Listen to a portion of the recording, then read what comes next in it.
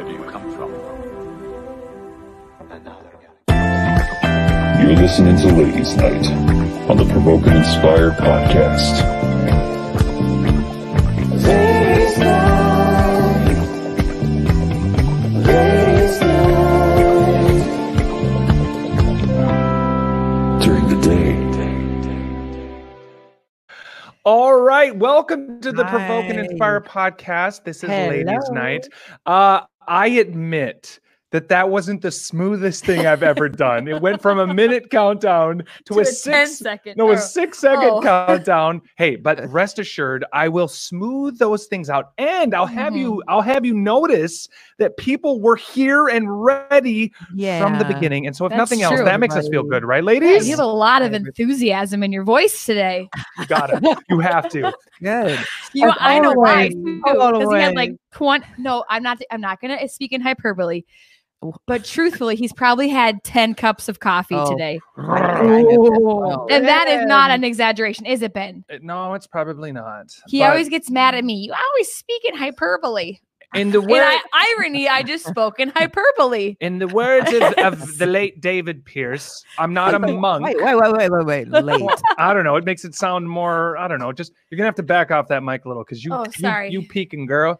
You peeking. So, Provoke&Inspire podcast, calling followers of Jesus to radical faith outside of the church.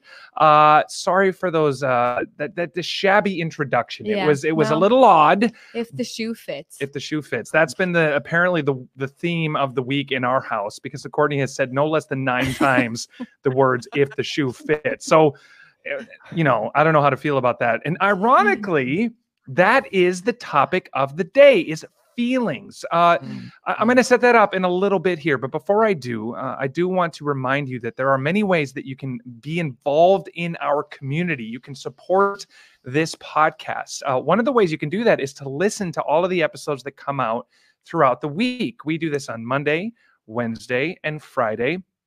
They come out in audio format the next day, about 24 hours. And you should check that out. If you occasionally check out this live stream, maybe you only catch a snip.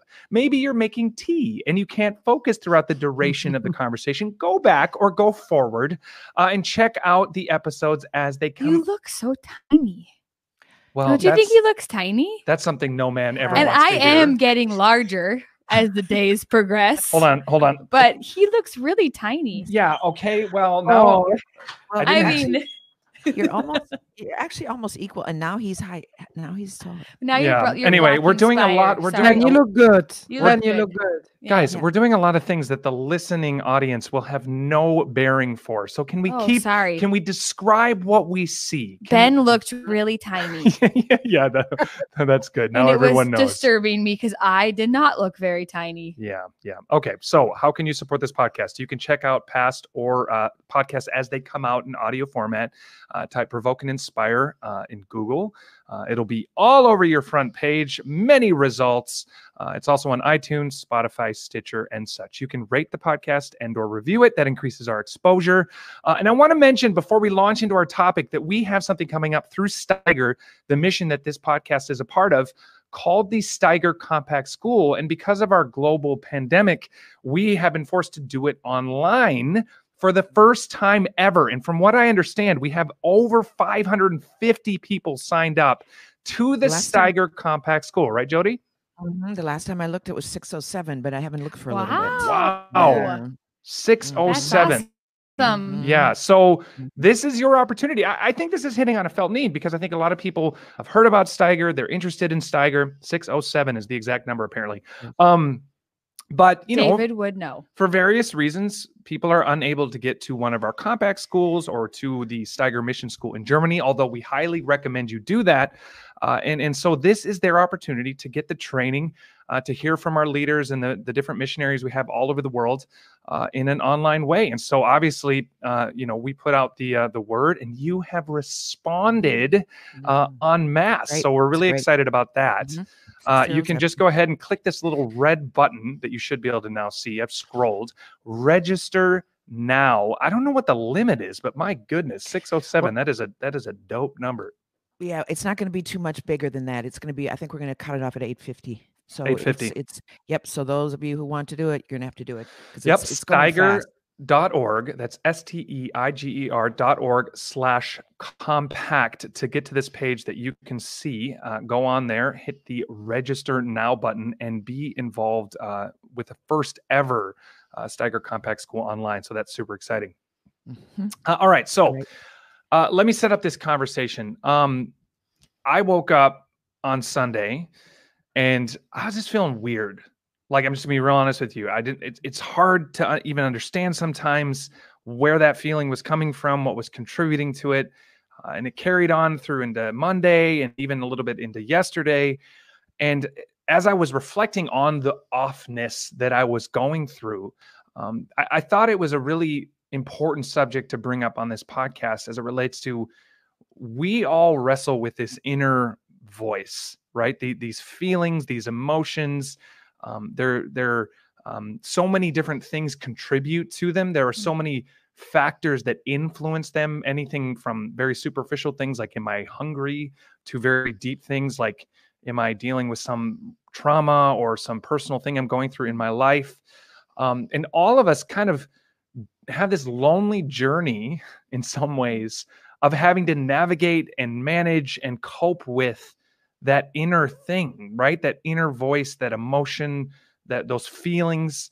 And so I thought it'd be a really interesting topic to say, how do we navigate that, especially in times like this where sometimes routine and rhythm can mask what really is going inside of us, which is why being thrown out of your rhythm, maybe when you travel or when you lose a job or when you're sick, these tend to be the times when feelings really come even more strongly to the surface. And I think this pandemic has probably made it that many more people are dealing with this than they did previously for lack of distractions. And so, Jody, maybe starting with you, when you feel this way, and I know I'm not the only one, I posted this on my page. I said, how do you deal with feeling off? And I had tons of comments like, Is that oh, right? I do this, or I try to listen to music or whatever. What's up, Gary? What's up, Gary? Sorry, he's just driving in his car. I didn't even know he drove in cars. I thought he was just chained to a bus somewhere. Always trucks, always whatever. So, Jody, when Yeah. you feel off, well, first of all, what do you Mm. make of this topic in general? How about we start there? I actually really like it. I've done a lot of thinking about it because it is something that we all deal with. And even it's interesting that you were saying, oh, this is how I felt the last couple of days, because it was interesting this morning. I woke up at whatever, very early here, 4:30 or something like that. And I just I felt down. And I thought I'm typically pretty steady, but I thought, oh, this is interesting. So it's really, really, I guess my first point would be, it's really, really normal to, for your emotions to go up and down, but you do need to figure that out and how to deal with that. And I have Right. all kinds of things that I could say about that. I even have I have a definition of that, to the ability to stay, this is how I define mentally and emotionally strong. And then I'll throw it back to you. It's the ability to stay steady, to do the right thing when you don't feel like it, when you're tired, when you're moody, when you're afraid, or when your circumstances are bad. That's one definition. I have several, but so that's what I wrestle with. So yeah, I mean, I can start that, but that's kind of the beginning of what I'd like to say. Yeah. And I don't feel like people have maybe been forced to deal with their feelings up until, I mean, that's not necessarily true, but up until this point of quarantine, you of course have had feelings and have gone through highs and lows and have maybe felt, bouts of not depression, but of just darkness in your life. But then the next thing kind of carries you through to moving on from those feelings. And it's so interesting in a time like this where we're not moving on to the next thing. We don't have the next promotion or even the next hangout with your friend or the next cool television show to watch, which sounds silly, but there's really nothing going on next. And so then you're just kind of like here with your emotions. Yeah. And that can be a really scary place to be when there's nothing to spur you on to kind of overcome that emotive state. And I'm not saying it's good to cover your feelings with the next thing, but that's typically, I would say, how even even how I can deal with it. Like I feel a strong emotion and I just think, oh, it's fine. Tomorrow I get to go to work. I get to see this person. I get to experience this joy in my life and it will be fine. And then typically it is fine because I'm so fickle in how I feel things. Yeah. Yeah. I think it speaks to a larger remedy in our culture, which is to ignore or distract or pave over and not sit in that place of what is going on inside of me. Right, Anya? I think we've probably, as a modern society, lost the ability to be okay in silence and to be, it's scary to peel back the layers and say, what is going on inside of my heart and mind? Why do I feel the way I do? It's easier to just say, oh, it's nothing. I'll be fine. I just need to get to the next thing, or I need to keep moving, because invariably, unless it's a very serious condition, and some people have very serious conditions, most of us, I think, can reduce it to a low enough hum that the busyness of life drowns everything, drowns that feeling out, right? So it's part of this that we don't really want to go there. We don't necessarily even want to get to the bottom of why we're feeling the way we do. Yeah, it's really interesting this time now, because I feel like I am very emotional person. I think most of the women are, but this time, especially now during this coronavirus quarantine, I think I can't remember when I had such a up and downs all the time. Just basically every day fighting with my feelings. Because I start the day, I have to start the day very fast, and then I put into the job that I was not prepared to, which is to be a teacher. And I have to do a lot of things that I basically it's not my gift. It's not my things that I have to do at the moment. And I have to, because I love my children with my whole heart. So Are you convincing yourself of that statement right now? It's true. I love my children. Everyone together now. I love. No, I just put them to sleep. So that's why I really love them. Now you do, yeah. No, and I start the day really, like you were talking about coping with emotions, and I start the day with just going by myself to the forest. And I have actually here next to our house the forest and with the river, and it's just something special. I think all of the people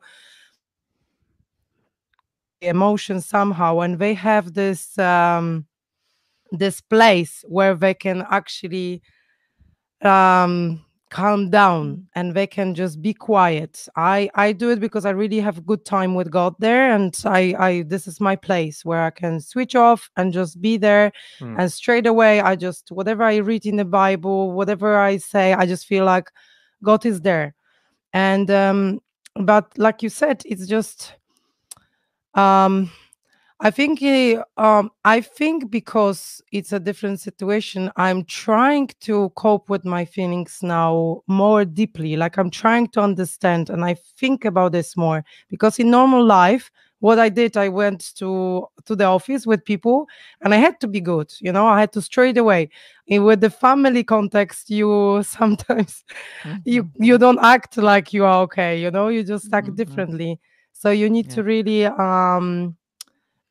think and fight sometimes with these emotions, because you know that some emotions are right and some emotions are not, and you have to really deal with them, and you need to fight and go through this and ask yourself, why do you feel like this? Why you have problem with this or that? And I think it's a good time. Even it's very difficult, like I'm saying, during this time I have up and down, but still I feel like it's very good time for me to go through these emotions and ask God, like, why am I feeling like this? Why am I acting like this? Why am I saying these things in the way that I shouldn't? Or and just inside of me, I say it, and then I feel bad, and I'm just fighting with myself, and just it's really Yeah. a really crazy time. Yeah. And I think we're hitting on something from the beginning here, Jody. And I know you have a ton of teaching on this, and so I don't want to dominate it all, but I think a good place to start with this is to, if we're asking the question, first of all, I think we've established the fact that we all go through this. So that's an important thing to acknowledge. Right. And I think it's important to acknowledge that it's a very real part of our existence, but we can ignore it.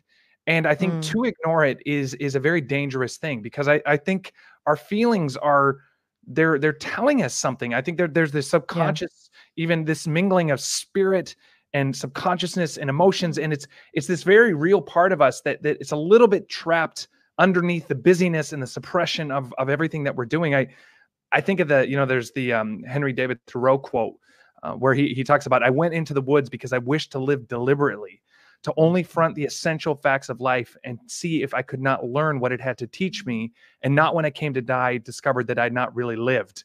And the reason why I think that quote is interesting to me is that the unexamined life is not worth living. And I think sometimes we get so busy and we do, and we don't really take the time or have the courage to look deep enough and deliberately enough at what we're feeling, what's driving us, what is really truly the nature of reality in terms of how I'm viewing things. So part of it, I guess I'm trying to say, Jody, is shouldn't we lean into this and embrace this and say, I need to not run from this and medicate this or distract this. I actually need to soak everything out of this that I can, because it's maybe trying to tell me something. Yeah, it's an interesting question, Ben, because I wonder about it, because emotions are not stable. They're up and down, and sometimes they're totally irrational. Right. And so how much that is a question actually I have in my teaching, in my thoughts, is do we analyze our emotions? Because let me just tell you a quick example, and then maybe we can answer that, because I think it's pretty important. Is when I had you guys, when you were little, I had decided pretty early on that I wanted to give you a gift, and that was, I wanted to be happy every morning when I woke up.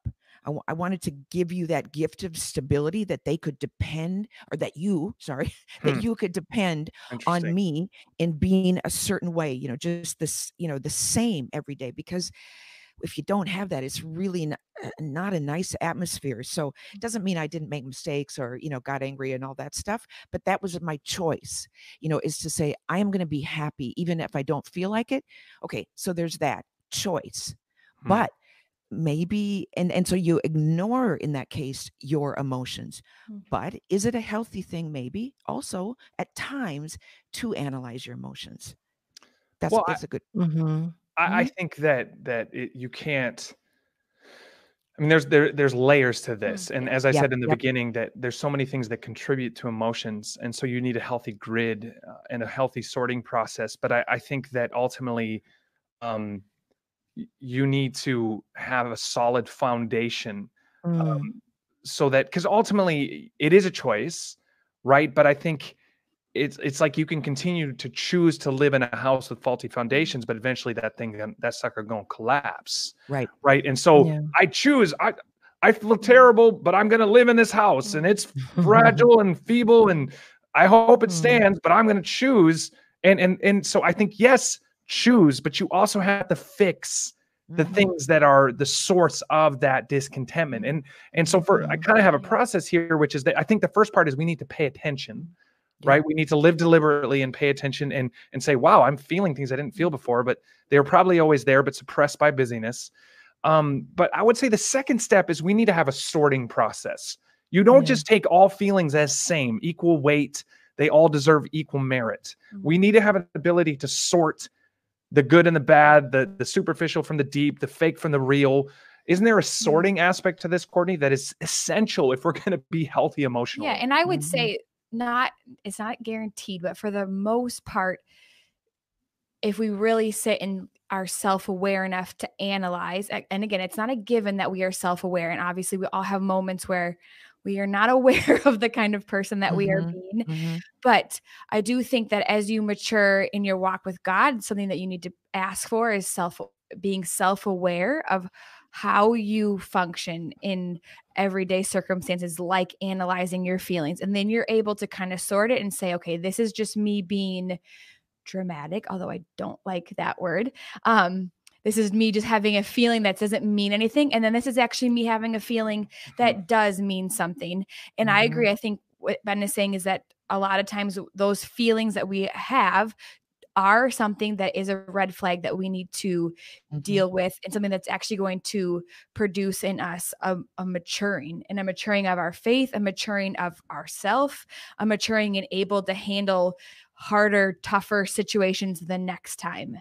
But I would say being self-aware might be the first place to start in that sorting process of like, what are my typical, what do I typically do in a hard situation? Like, I know for me, I am good at not thinking about my emotions. So for me, my like kind of crutch is just like, it's fine.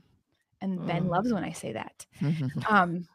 To say it's fine, and that for me, my problem is actually not having too many emotions. My problem is not having enough emotions. And we probably all know where that line is. And if you don't know where that line is, that's probably the first thing to start to pray for. Yeah. But to push back on that, I would argue that we all have emotions because it's part of being a human being.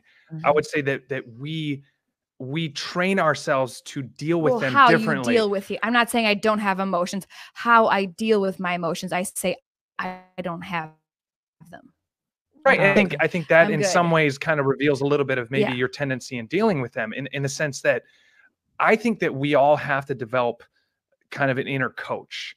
That I think that's such a critical thing. I think of like where we, you think of a coach kind of meeting an athlete for a training session, and it's their job to kind of assess objectively where they are and determine a course forward, correct weaknesses. And this all sounds very self-helpy. And I think very soon here, we need to bring Jesus into this, because that is the bedrock and the foundation of what I'm going to talk about.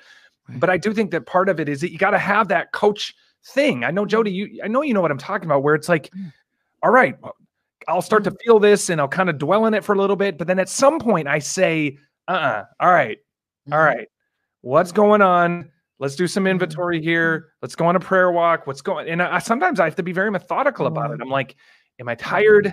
Am I eating good? Is there some unresolved tension in my life? Is there some conflict I haven't dealt with? Is there some sin thing I'm not dealing with? And I kind of go through this mental inventory, because I think you got to have, that's what I mean by kind of having this, this practical dealing with your emotions. Because I think a lot of people, they feel and then they go, medicate, distract, or move on. And I mean, Anya, if you're medicating, distracting, or moving on, that's a recipe for dealing with the consequences later, right? You can't go on living like that, because we all have to deal with these things that we're going through. Yeah, I just I would like to tell you example how I deal with one emotion lately, because it's very interesting what you said, Ben. I woke up on Monday, and this Monday, and I was really I didn't know why I feel like that, but one of the things that was not working, it was my I have back problems for the last 8 years, and they're just going, and I just had a lot of accidents, and it's just very frustrating for me, because last week I decided to do more exercise and started to run. And on Monday I woke up and I just felt really in pain. And I just was like, oh, I really said, like, I'm going to do it. I'm going to push through it and it will be fine.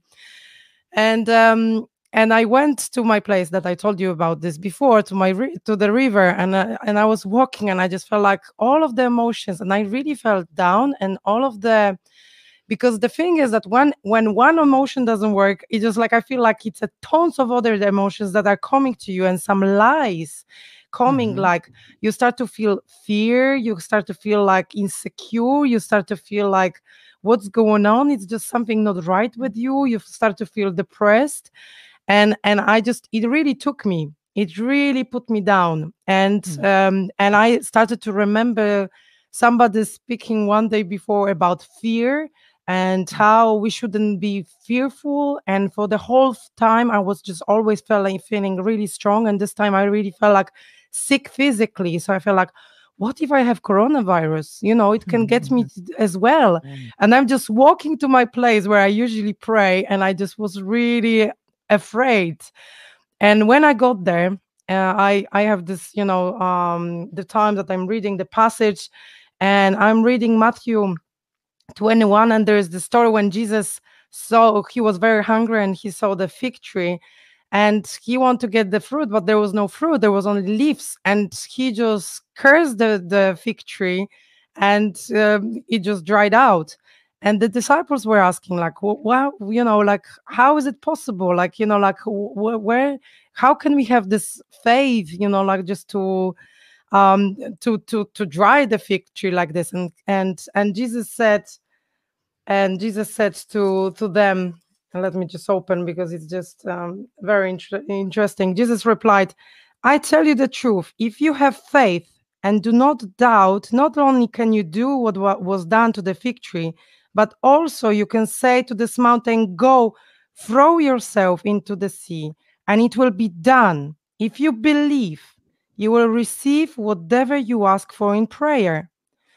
And I'm reading this and I was like, okay, I don't have enough faith. I started to like saying, I don't have enough faith. I need to do something about that. Like I said, Jesus, I really want to have more faith. I want to have faith to be healed. I want to experience something. And then I just came back home. The whole day I felt really bad, really sick. And I was going to sleep, and I just was crying to look. I was like, I'm again feeling sick. I'm again not right. It's just like, I don't want to feel like this. And we prayed, and I went to sleep. And for the last 6 nights, I was always waking up at one time, 5:34. It was 5 in the morning, 5:34. I was like, why am I waking up at 5:34? And I was just like, I was asking Jesus to show me something. I was like, okay, I have to look at the gospel. And I open Mark 5:34, and this is what I read. Daughter, your faith has healed you. Go in peace and be freed from your suffering.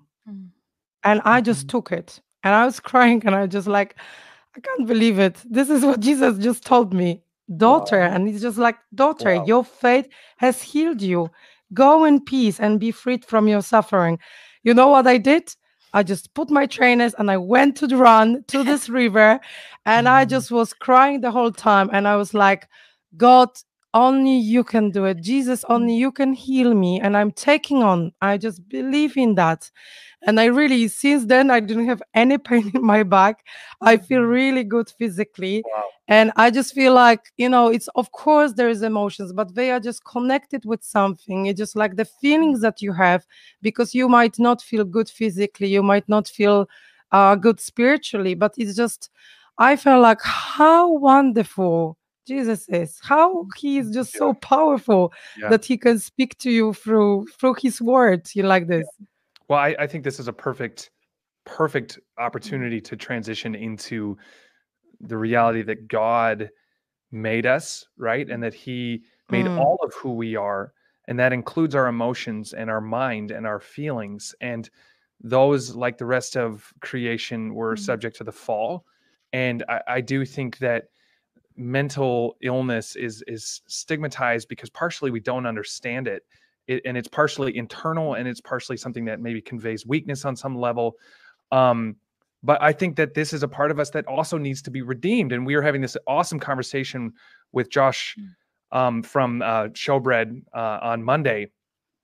And he was talking about the idea that you are, if you do not resist it, you are being conformed into the pressures of the culture around you. And so, in other words, your emotions and feelings are going to get sucked into the culture. They're going to be pulled into sin if you're not consciously going against that.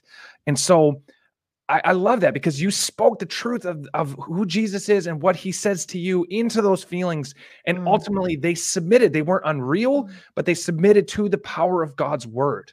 And so that I think has to be that next stage, right? It's like we reflect on it, we sort it, but the way we sort it and the way we overcome it is through the power of God's word, right, Courtney? I mean, that's how ultimately we bring victory and redemption to part of us that unfortunately has fallen like everything else.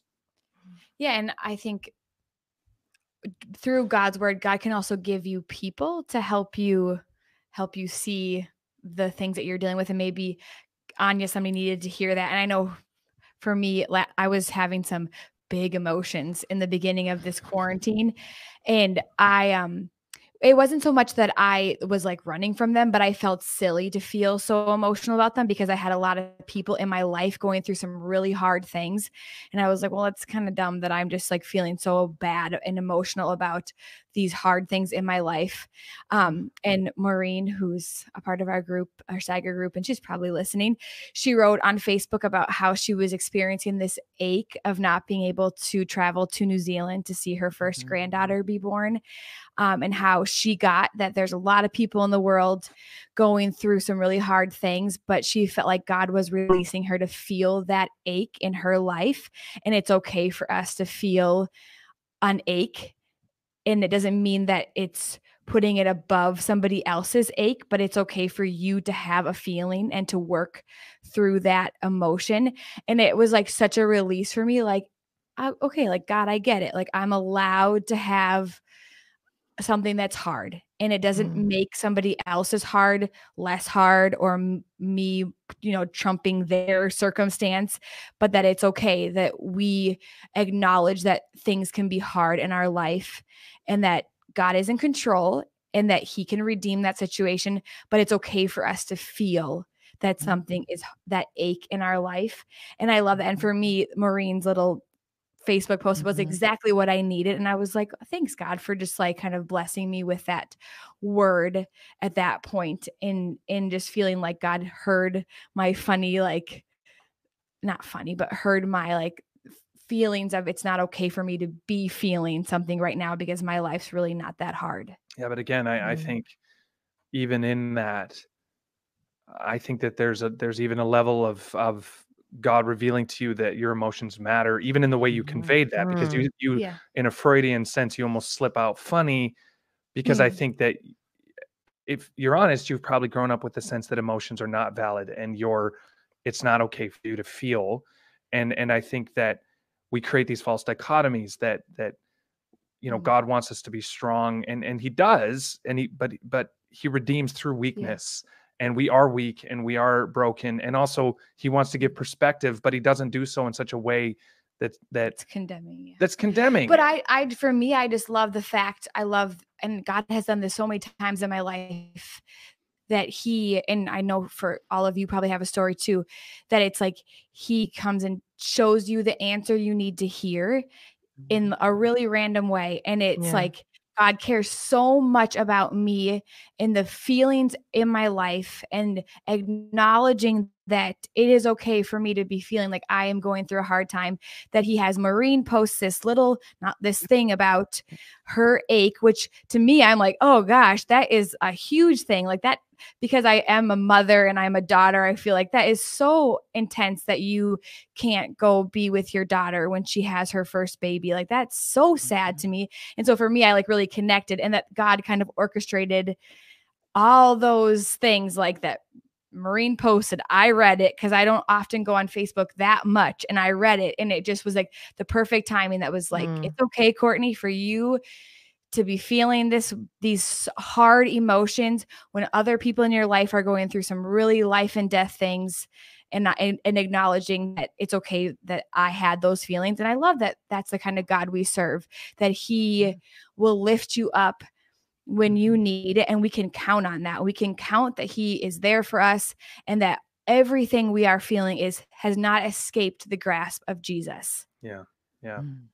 So Jody, you often give this kind of talk in a different kind of context, which is to a bunch of 20-something jet-lagged SMS Steiger Mission School students who, for those who have traveled and experienced jet lag, nothing to quite reveal a weird cacophony of emotions like traveling very far from home and being in a strange environment. In some ways it's like what we're experiencing with this pandemic. It maybe isn't creating the feelings as much as it is heightening them or revealing what's there or just contributing to them. But what practical advice do you give? How can we center this back on God's truth?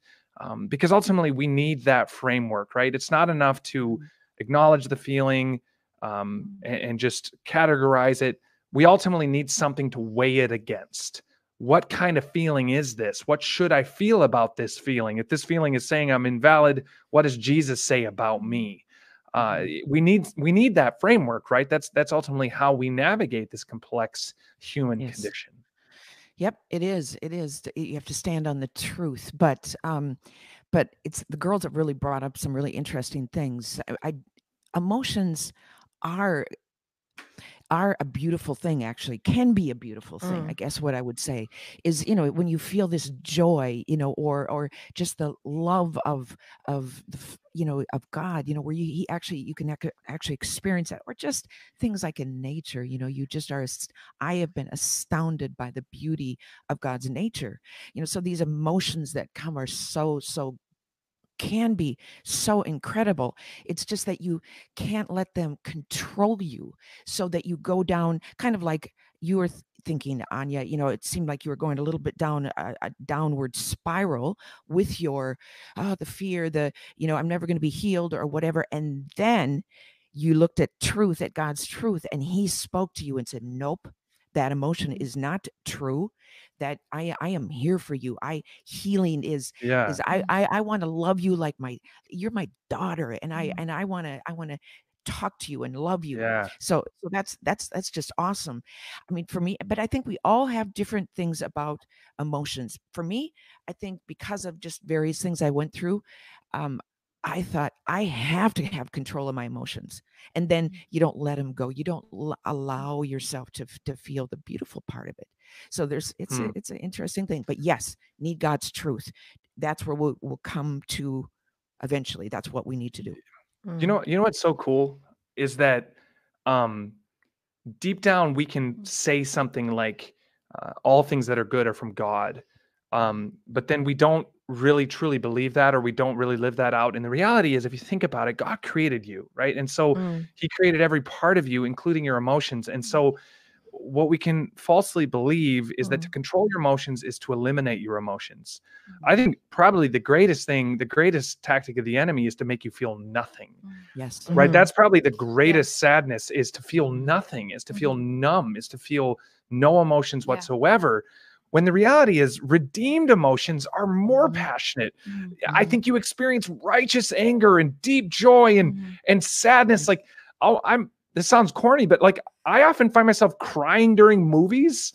And I think I like that, because I feel like I feel deeply. Like Luke, Anya's husband, is crying all the time, but he's an emotional guy, and that's cool. Like, not during the movies. I cry during the movies. I cry during movies, like even dumb movies. He just cried during Onward. I know, but it was emotional.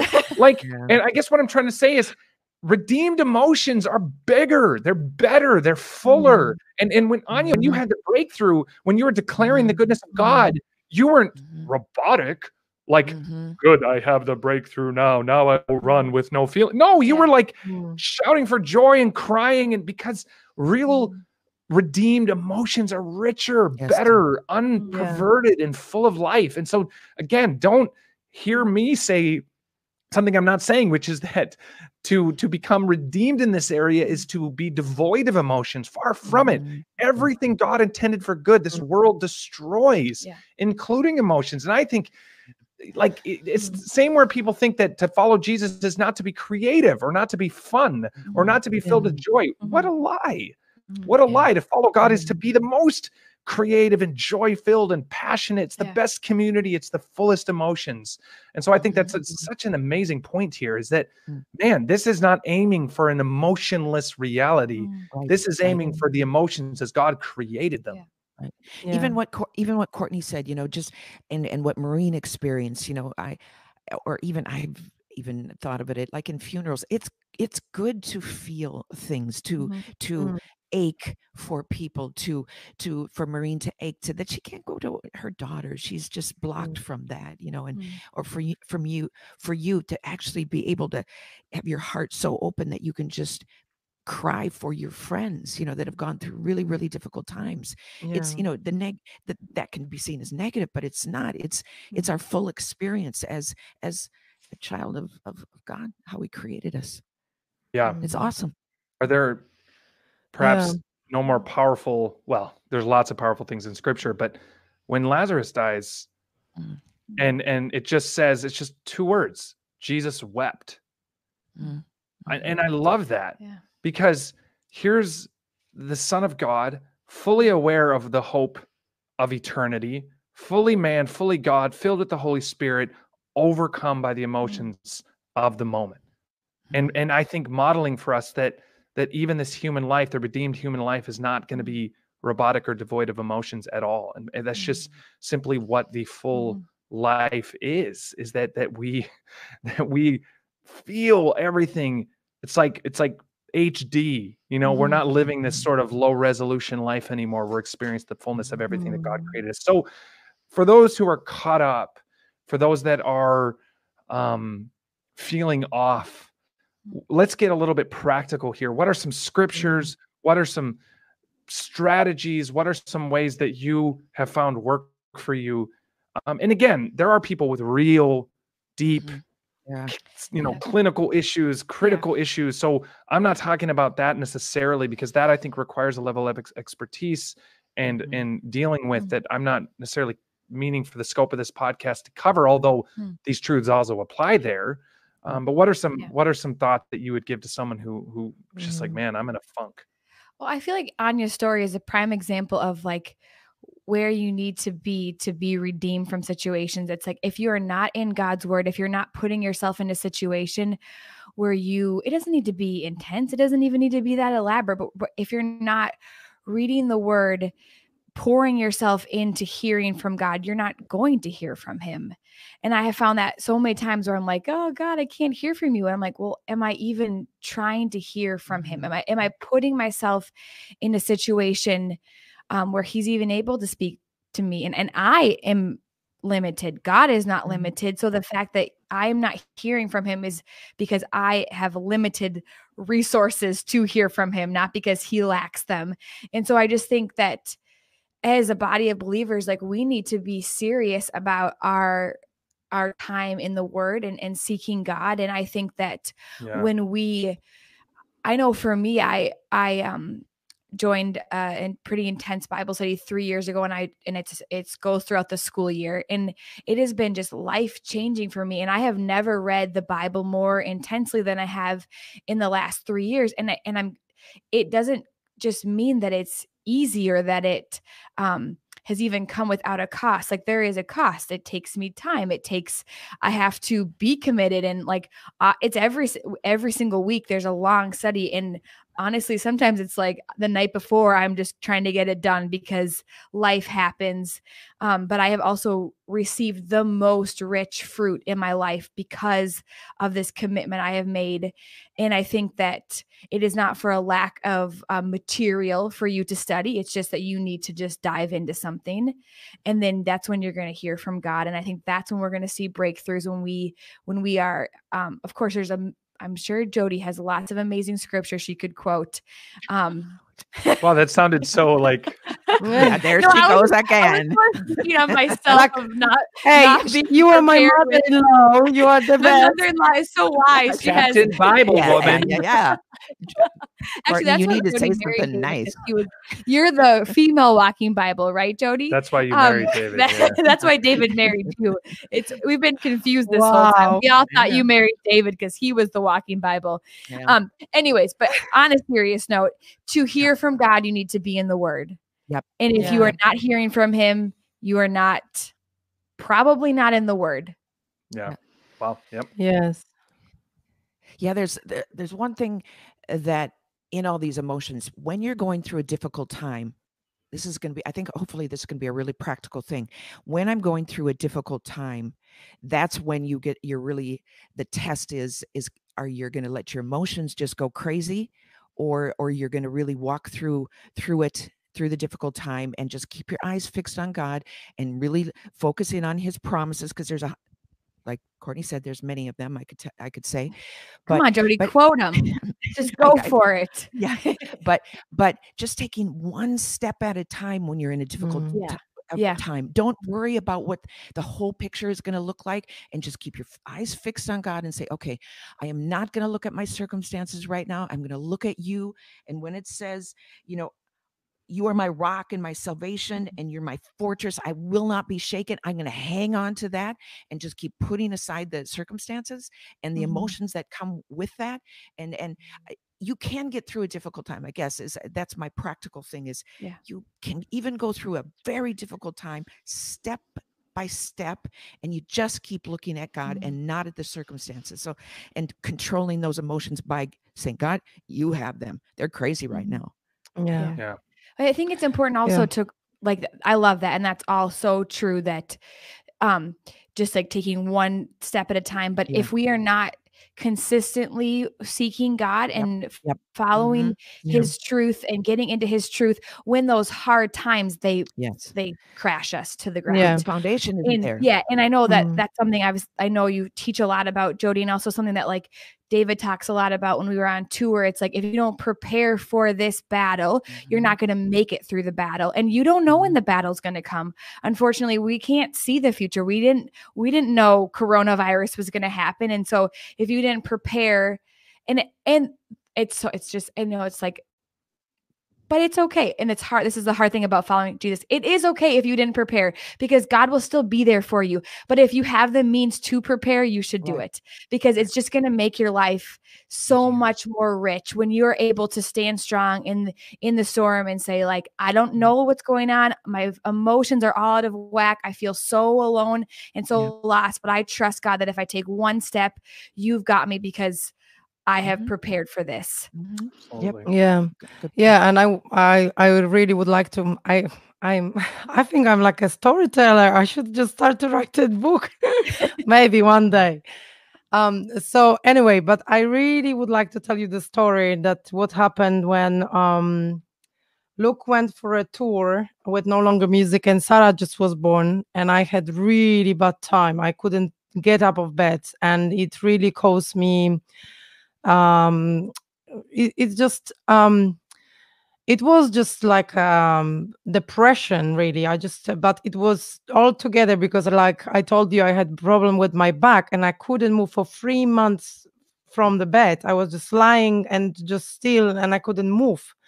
And it was just after I did something, and I just felt really bad. I dropped Sarah. I was trying to carry her, and she just fall because I didn't have feelings even in my arms, and I was just totally just almost like dead on the bed. I couldn't take Daniel to school. I couldn't lift up Sarah. There was nobody this time in the house, and I really felt like lions are around me. Like I just felt like I'm going to die. This was just horrible feeling. And I am lying, and I'm just like breathing, and I'm feeling like I think I'm giving my life away. Like I'm just giving up, like emotions of just giving up came. And at this time, I have tattoo of one of my favorite verses in the Bible. It's from Daniel 6:27. He is the living God. He rescues and saves. And I have also tattoo of the lion, and I just saw he is my lion. He is my king. He is my Lord. He is the living God. He rescues and saves. And I remember when I just said it few times, it just like the truth came to the lies that were before, like I felt like was trying to kill me, just like now just came up and just destroyed it. Like I felt like this, lions just, just rowing around my bed, just were destroyed. And I feel this is the power of the of his word, of God's word. When we memorize book, his this, the Bible is just meeting with with the author. This is just something incredible. Every book is amazing, but here, every time when I read, I just feel like, okay, I'm reading a book and I can talk to the author of this book, and I can just, meditate and ask, so what did you mean by that? What do you want to say to me? And in this time, these words, this verse were like just totally like telling me, like, don't worry, I am your living God. I rescue you, and I saved you, Yeah. so just, guys, just hold your book, your Yeah. Bible, and just keep it and memorize it. It's just Yeah. really, it's a power. And I was gonna say that I think for me it's the 3 R's, right? It's community, solitude, and scripture memorization. Those are huge for me. None of them are ours, but in some language they probably Okay. are. Can you Mm-hmm. repeat them so we actually can take Community. you seriously for a moment? Okay. Community, scripture memorization, and solitude. I think solitude Mm. matters because we live in a time where we're moving so fast, we don't reflect, we don't sit, we don't listen.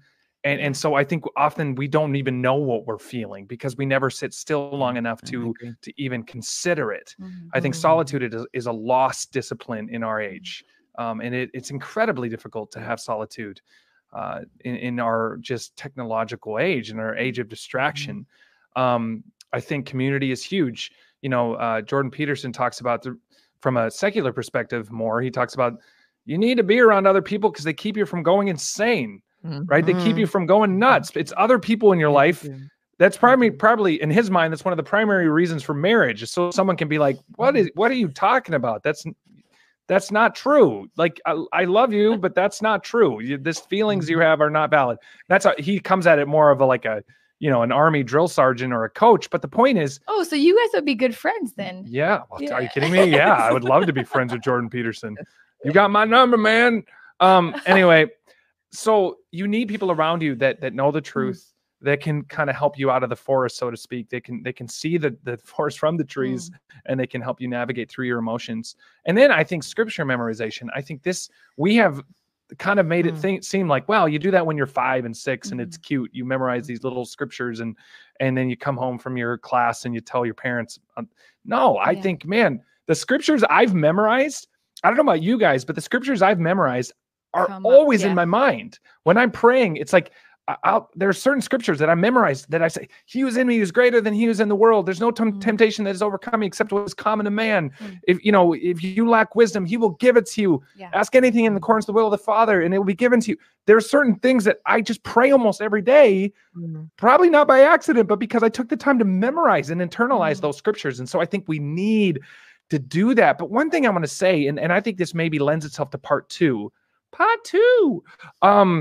is some of this stuff is like hitting people like a water gun hitting a tank.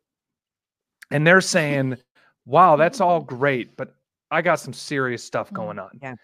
And there are some patterns of thinking in somebody I know or in my own life that are deep, that are entrenched, that are holding me back. And for years and years and years, I'm dealing with these things. And hear me at least. We're not oversimplifying this, because there are some deep patterns of thinking that I think can be demonically inspired. I think can be just so habituated by time and sin nature that you can quote all the Psalms you want.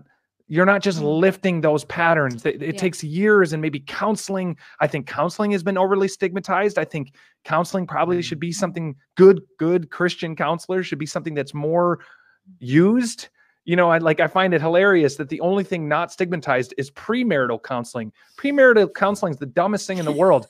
You don't know anything. You don't have experienced any problems yet. It's like, you think everything's awesome. There should be 1 year, 5 year, 7 year, 10-year marital counseling, not premarital counseling. It's like, you're looking at each other with rosy-eyed glasses. Yeah, like, I really liked you in premarital. She loved me back then. Now it's just like haggard. But anyway, we need to I think maybe next week, we need to try to dig deeper into how do you deal with either someone in your life or your own life where you got some serious patterns of thinking. I mean, there's this book I've been reading that talks about, it's called The Coddling of the American Mind, and it's more about our culture today, but it gives this list of things that can really keep you in a rut. It's like emotional reasoning, letting your feelings guide your interpretation of reality, catastrophizing, focusing on the worst possible outcome and seeing it as most likely, overgeneralizing, perceiving a global pattern of negatives on the basis of a single incident, dichotomous thinking, viewing events or people as all or nothing. Everyone loves me or everyone hates me. I will always fail. I will always succeed. Mind reading, assuming you know what people think about you without having sufficient evidence of their thoughts. You walk into a room and I just already know everyone hates me. Labeling, assigning global negative traits to yourself or others. I'm undesirable. He's a rotten person. Negative filtering, discounting positive, et cetera, et cetera. I think we need to dig into some of these deeper patterns. And again, I'm not a trained counselor. None of us are. This is just a conversation. But it's a conversation that I think we all need to have, because there are people who are dealing with really deep, dark things. And to you, I'd first say, get real help, like real help. Counseling. I think that is something, like I said, is stigmatized in our culture. But I do think that we all deal with this, and that things that we've mentioned are helpful for everybody. But like with anybody, a lot of us are going to get colds, but some of us get serious things and need serious treatment. And I think that as a Christian community, we need to make that something that is encouraged and accepted, because it's so important. Yeah. Yeah. Yep. All right. It's true. Anya, your stories are awesome. Maybe it should be Anya's serious stories instead of David's random stories or Jody's random stories. That's nothing to say against your stories, Mother. I love your stories. I loved the toilet stories. All right. Let me mention it again. The Steiger Compact School. Let me try to share that real quick here for y'all again. You're going to want to check this out, because I do think we're going to fill up. I think you said like 800. You're going to want to get to that. You're going to want to hit that big, fun red button. Yes. It's going to get you in, and you're going to be able to get some really unique training that previously was inaccessible in this way. So consider checking that out. This podcast will come out in audio format tomorrow around 1 p.m., 3 p.m. Brittany Johnson, I'm really sorry, Brittany. Brittany Johnson says Anya's voice is so soothing. Does Luke feel the same way, Anya? Luke's voice is like a rat being drowned in butter. No, that's you. And my voice is like some sort of, I don't know. I got nothing. Oh, okay. It's been a long week. It's Friday, right? No, it's Wednesday. Oh, dang it. It's only Wednesday. Rate and review this podcast. Share it with somebody that you know and love. Even with somebody you don't love. That's fine. I think that's it, right, ladies? Are we good? Yes. Yeah. Thanks, you guys. We'll talk Thank to you, next Brittany. time. You know what's funny is I don't think I have the outro bumper that we used to have. So it's going to be Luke, David, and me. I'm really sorry. I love We're you. more beautiful, so it's okay. I could just end with this. Or maybe I could end with this. Oh, no, please, no. End with Teva. I could end with this. Oh, Where's that's TJ? nothing. All right. Thanks, everyone, for listening. We love you. We'll talk to you next time. Peace.